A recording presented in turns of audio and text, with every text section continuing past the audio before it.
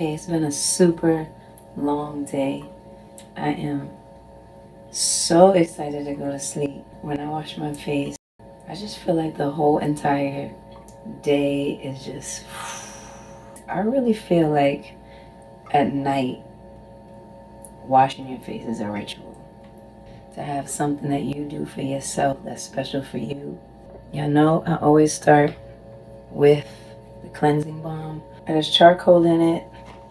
And y'all already seeing how it just melts everything off your face. It's not some big scratchy thing that you gotta, rip your face off with.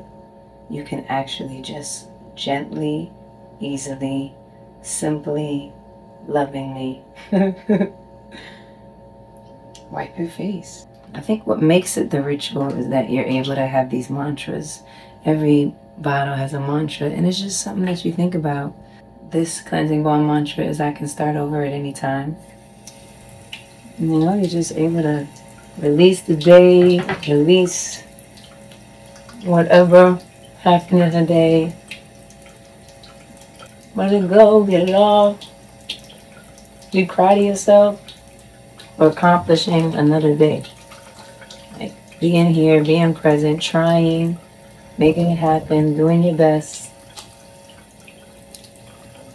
One of the best things about key soap here is the scent. And also how well it works. It's good for every skin type. It's not going to break you out. It's going to keep your skin safe. Developed with a dermatologist, which was super important for me because my skin goes crazy. Everything from the day just comes off easy. For me today, I also want to focus on the Be Luminous Exfoliator. This is another one of my favorites.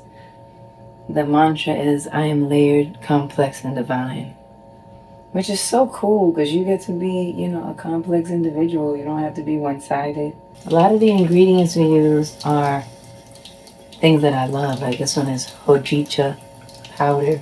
I love green tea. And so there's like the beautiful ingredients of green tea. This is almost like a soft sand. When you put it in the water, you make it as light or as heavy as you want. It doesn't feel scratchy though. It feels like it's just getting off what you need and exfoliating what you need, getting rid of some of the dead skin cells. The ritual is just being who you are. Loving yourself as you are in your different moods. Love this reminder in the ritual that you are layered, complex, and divine. So just be cool with that. Then I always do my aura mist, my reviving aura mist. Rose of Jericho is a heart opener. And as much as you can open that heart, man. Boom, that's it. And then I'm going to end it with my favorite, the Rich Skin Transformation Cream. I love this one for the night. It has a really, really good consistency. It has bakuchi all in it. And this one says, I embrace change. Ooh, that's a big one. I embrace change. Isn't it so hard to change? Sometimes we get so scared to change. You feel like if you're changing, something's the matter with you. You feel like people tell you you're changing. Things are changing. You feel like you automatically think it's a bad thing. It's not. So I take this and kind of rub it up, always up. Bring everything up. It's almost like a little face massage. Do it on the neck. Oh, it feels so good. And then when you sleep at night, your skin just is like, it's not greasy. It just feels amazing. And then a final piece is my so favorite comforting balm. This for your lips is like heaven. It feels so soft.